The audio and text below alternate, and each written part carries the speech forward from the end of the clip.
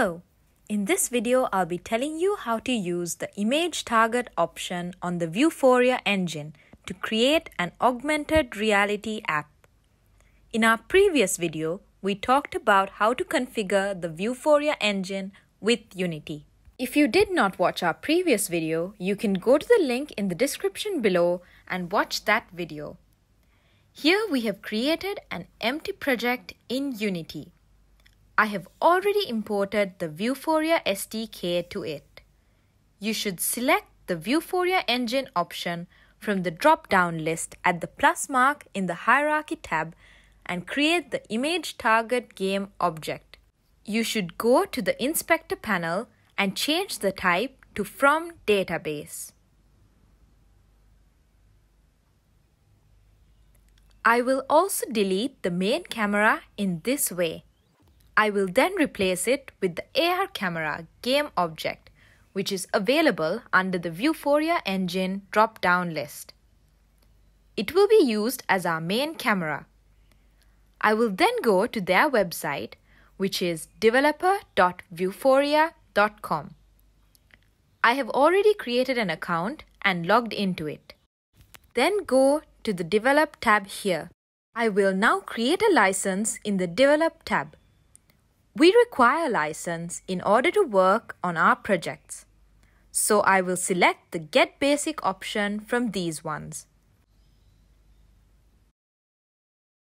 I will provide the name Test Project as the license name here.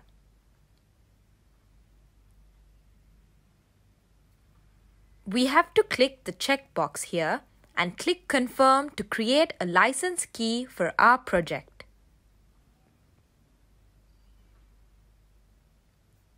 I will copy the license key by clicking on it. We should now open Unity and click Open Vuforia Engine Configuration on the Inspector panel of the AR camera. You can then paste the license key under the App License Key option. Next, we should go to the Target Manager tab. We should click on Add Database on this tab. You should select the database type as device and then name your database. I will name this database Image Target and then click Create. You can see that the database has been created here. You can click on it to enter it. You can then add image targets here. You should click Add Target and then select Image as the type.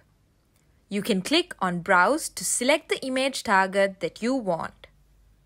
I am uploading an image that I downloaded from the internet. I'm entering the width as 1 and leaving the default name as it is. I will then click Add, which helps upload the image.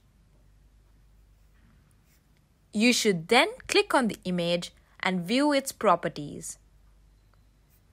It has received a rating for how augmentable it is here. When we click Show Features below the image, we can see that the image becomes black and white with yellow crosses on it.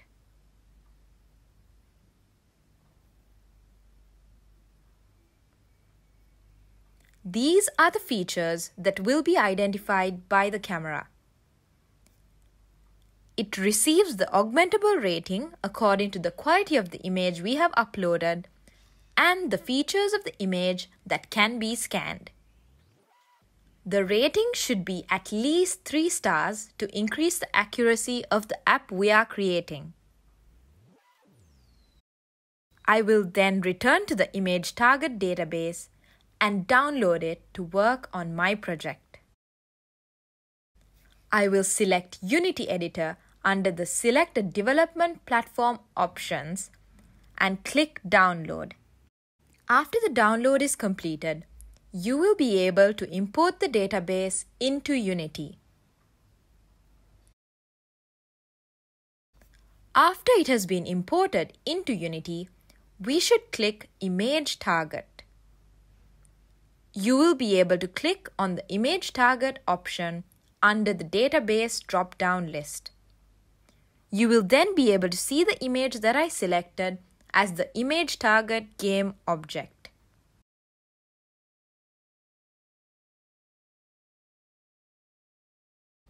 You will be able to see the image target in the scene window. We have to then place the game objects that we want to view in augmented reality within the app.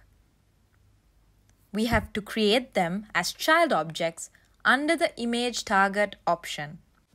I have added this low poly game object of a house with a few trees as a child object here.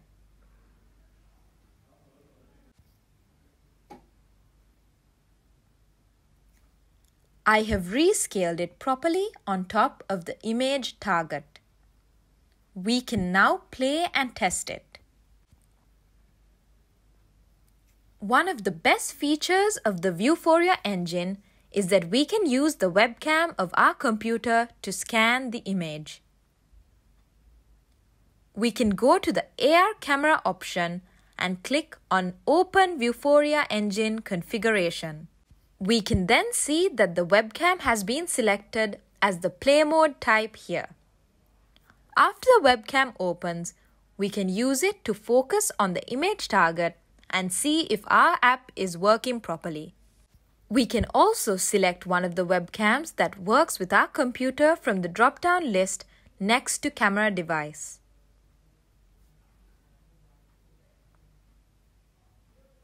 I will click play now and show you what happens.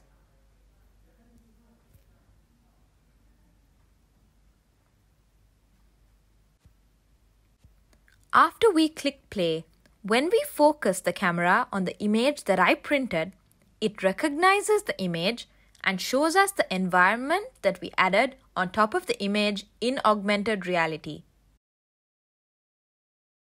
We can also convert this into an Android build. You should go to Files and select Build Settings. You can now see the Build Settings window here. You will have to switch the platform to Android. You will then have to go to Player Settings and make a few changes. Under Configuration, you will have to make sure that the scripting backend is IL2 CPP.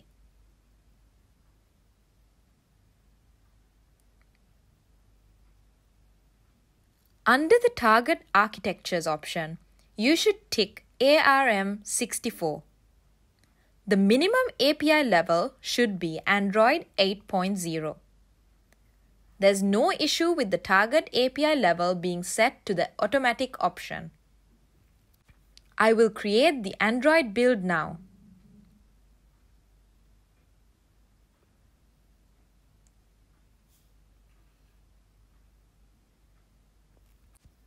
This is our final output. You should install the APK that you build onto your Android phone.